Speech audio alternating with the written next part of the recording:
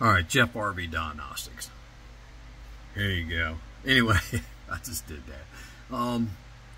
This is video 2 of me taking out a Zantrex 458 modified sine wave, which is not good for refrigerator motors. Anything that has a compressor, electrical, inductive motor, AC. Even hair dryers won't last as long, but you'd have to use that for a while. Here we go. We had to do some modifications. One, the base of this was a little wider. This is the Magnum Energy pure sine wave. It is lithium capable, so it's the newest one. Alright, we'll go over these wire colors soon, but basically the base had to be modified. Okay, had to bring it over like an inch, and then I screwed it down with the two 3/8 screws here, self-tapping on that side. There's your positive. Here's your AC in. I already got it in there. Now I'm going to show you this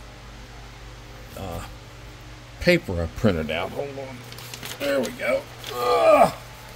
Sorry about that. So, black AC hot in, white AC neutral in, green AC ground. So what you do is you take those wire colors they just told you, white by itself, black by itself, and then ground.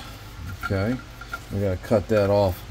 So that goes into your ACN from your shore power or generator, or if you want to call it pedestal power. Okay, and it is a orange sheath. All right, a tan sheath's 15, orange is 30, and yellow is 20. So you usually see yellow on your air conditioners. All right, see, here's yellow.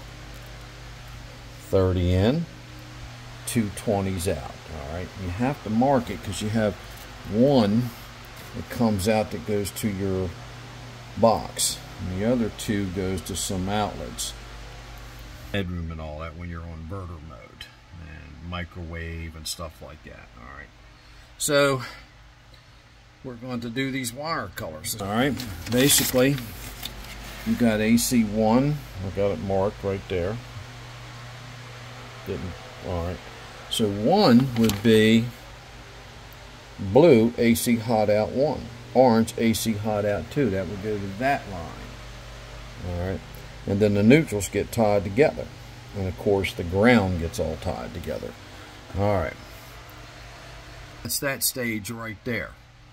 All right, so when you take your 120 wires out, make sure everything is disconnected. I didn't say that in the other video. Make sure the generator, automatic generator system, can't turn on. Make sure the 120 is disconnected. Make sure you don't have a dog bone set up where it took the 110. No 110 at all coming into this thing. So you take your AC line in, out, and you take your, you'll have 1 AC out, 1 AC, or 2 AC out. All right, this one happens to have 2. And the book has different configurations for you to figure it out. Hold on, put you on pause. I'm laying down. There we are, we're back. Remember, AC in on this one, AC out. It's relatively easy. AC in, AC output. Remember, some of them you tie together on the outputs. This one's a little bit separate. Alright, so I'm going to tie these wires together. They didn't send a darn block with it. I usually have a block. In a box, everything, I guess they're getting cheaper. I guess you got to ask them for the block. Before, it used to come. And the Zantrex never did have a block in them. You can put them in there if you want. But, okay, I'm going to wire them up. AC in, 2 AC outs, and I'll show you the results of that. Basically, it's just wire nuts, stranded wire on a solid wire, and we go from there. Alright, second video. Thank you. This is Jeff from RV Diagnostics. We're putting in a pure sine wave model 2000, right? It's 2015 or 15B. No, 2020B. I'm sorry, 20 amp. All right, thank you very much, Jeff from RV Diagnostics.